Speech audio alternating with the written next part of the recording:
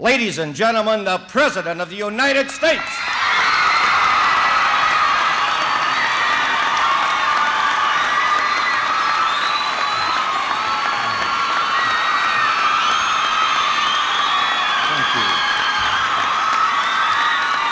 Thank you.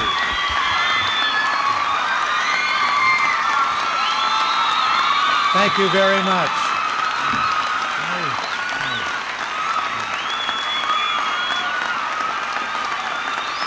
Thank you very much.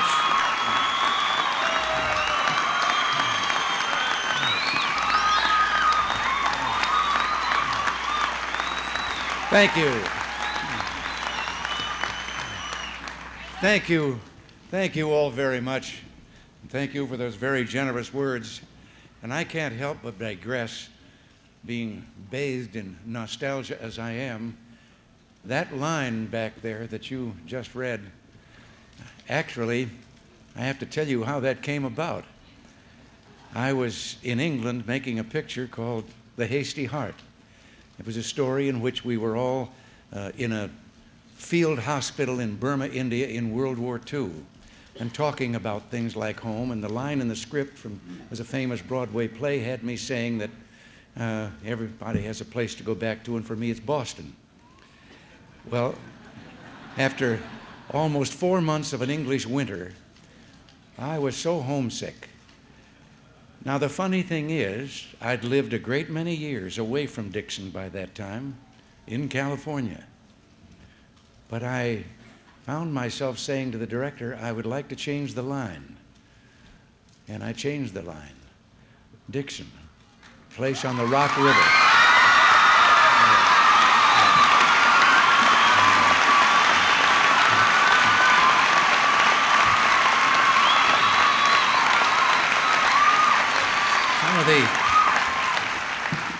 Some of the people in the publicity department were a little upset about that because Boston's bigger than Dixon. But anyway, the line went in the picture that way.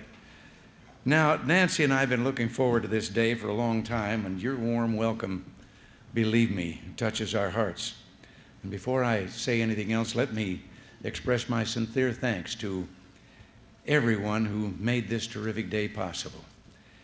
Mayor Jim Dixon, Governor Jim Thompson, Senator Chuck Percy, Congresswoman Lynn Martin, distinguished guests, and may I add with great pride and pleasure, my fellow Dixonians.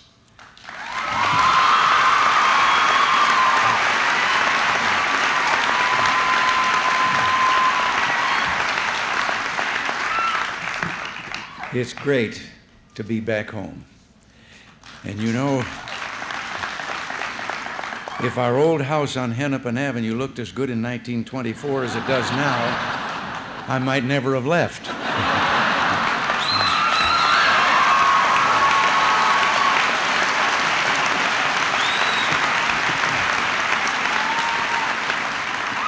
Incidentally, Moon and I, his name's Neil, but Moon, since he was here in Dixon, we've been asking everyone in this committee connected with that house undertaking up there. The one thing, though, that is fooled, how did they shrink it? We remember that it's much bigger.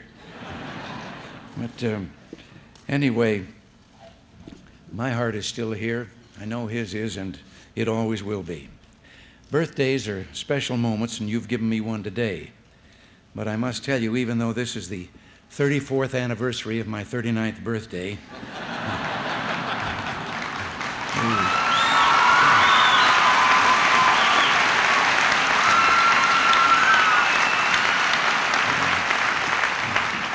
those numbers don't faze me at all. I believe Moses was 80 when God first commissioned him for public service. And I also remember something that Thomas Jefferson once said. He said that we should never judge a president by his age, only by his works. And ever since he told me that,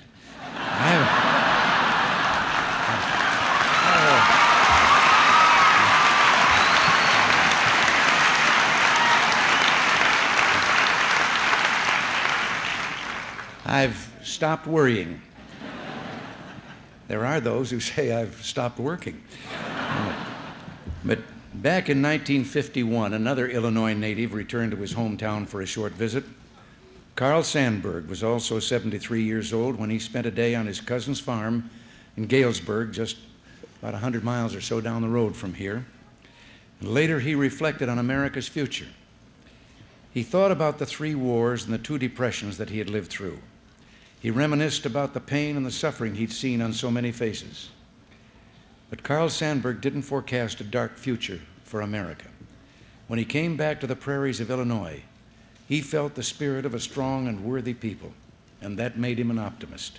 He said, "I see great days ahead for men and women of will and vision." And then he tipped his hat as a way of offering his favorite toast: "To the storms to come and the stars coming after the storms." Carl Sandburg understood that our greatest strength is not bullets or balance sheets, but the mighty spirit of a free people under God.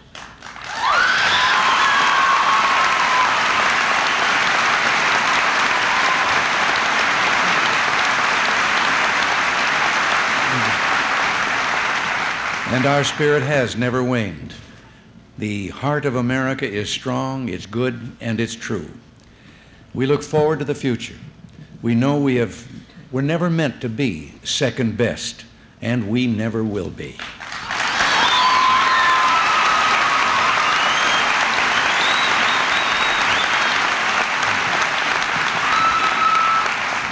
Like Carl Sandburg, I also remember those Depression years. Times were tough, but what I remember most clearly is that Dixon held together.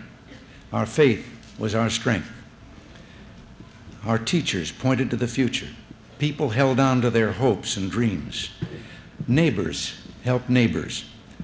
We knew, my brother Moon and I, our mother and father, Nell and Jack, saw to that, saw that we knew we would overcome adversity and that after the storm, the stars would come. Dixon has changed a lot since then, but in many ways it hasn't changed at all. And I'm not talking about Lowell Park or St. Luke's or the Memorial Arch. What I'm really referring to are the values and traditions that made America great. Our values bring us together as a nation. They help us go just as far as our God-given talents will take us. Americans are the most charitable people in the world. We reach out to the needy. We're a nation of volunteers. We seek community service. It's so easy to have faith in America. I know of the volunteer effort that is taken from so many to bring about not only this day, but the restoration of that house. And it's so easy to have faith in America.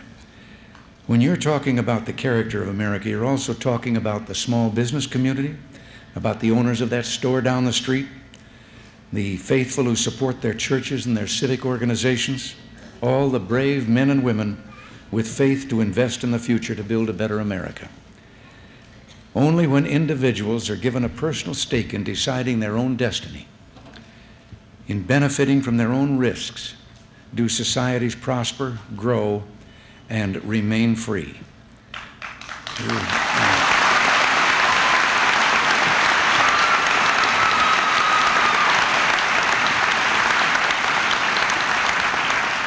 To those who would stifle personal initiative through more and more government, I ask them to read the Constitution. As a matter of fact, just read the first 3 words. It says, "We the people." It doesn't say, "We the government."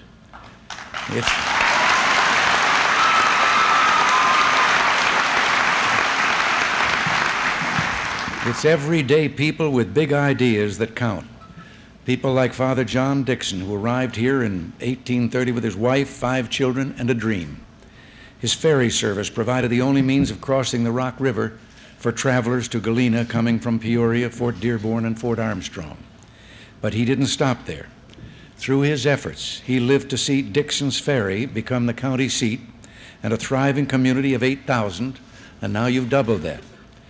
You know, I must say that if Father Dixon had to fill out environmental impact statements, report to regulatory agencies in Washington or wait for an area redevelopment plan, Dixon would probably still be known as Dixon's Ferry.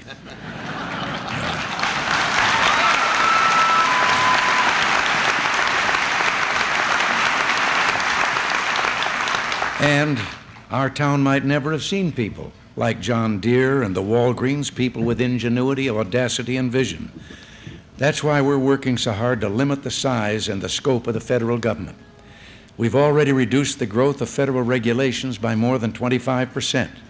We've cut well over 300 million man-hours of government-required paperwork that was laid on the people each year, and we're going to reduce it even more.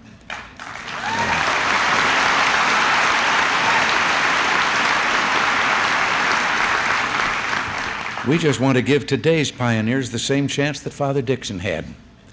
And there's something else. When you stop to think, it's easy to understand why America's back on her feet and moving forward with confidence. Our rebirth began right here in our homes, schools, churches, and neighborhoods. From the grocery store to the football field, from the service clubs to the Chamber of Commerce, America has recaptured her drive, energy, and determination. There's a new spirit of community building. You can feel it everywhere. We see so many acts of courage and downright heroism, like an 11-year-old in Hampton, Virginia, who was seriously burned recently while rescuing his elderly neighbor from a serious house fire. I talked to him, Tim Dicus, 11 years old. He'll be out of the hospital in a few weeks, and he's going to be okay.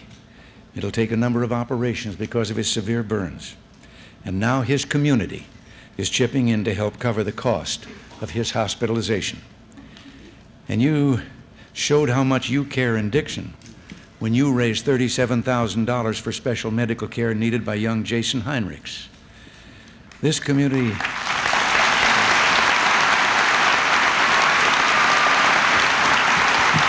Jason's here.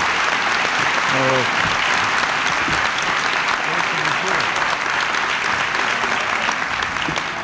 God bless you, Jason. Well, this community spirit responds to our desire for cooperation and brotherhood, and it makes our hometown a better place to live. If anybody wants to know about community and what community is all about, come to Lee County in Dixon, Illinois.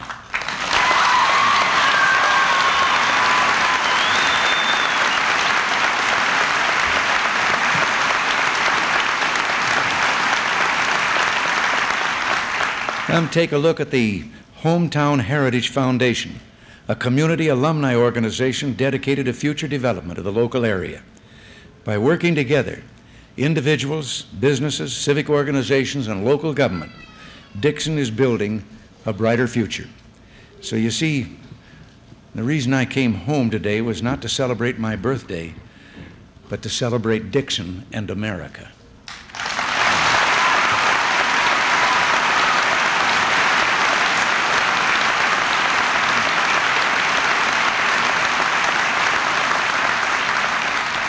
Honor, integrity, and kindness do exist all across our land.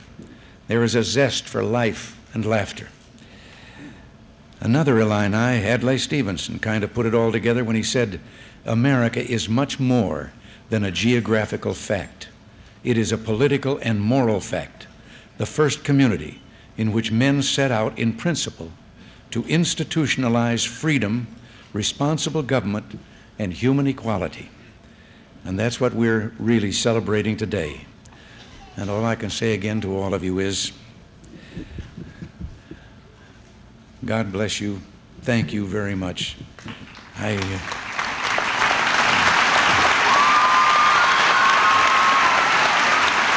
God bless America. Thank you very much.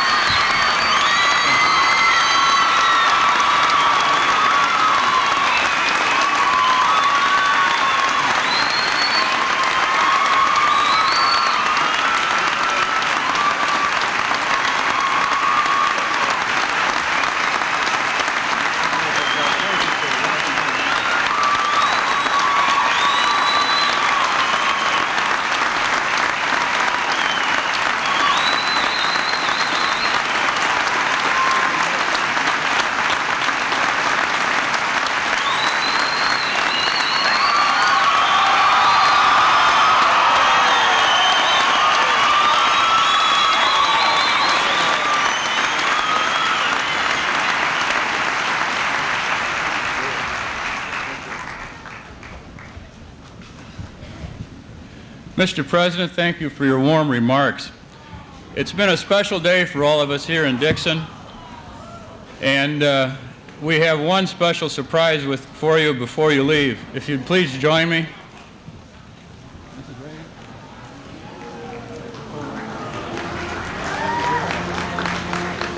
Happy birthday to you. Happy birthday to you. Happy birthday, Mr. President. Happy birthday to you.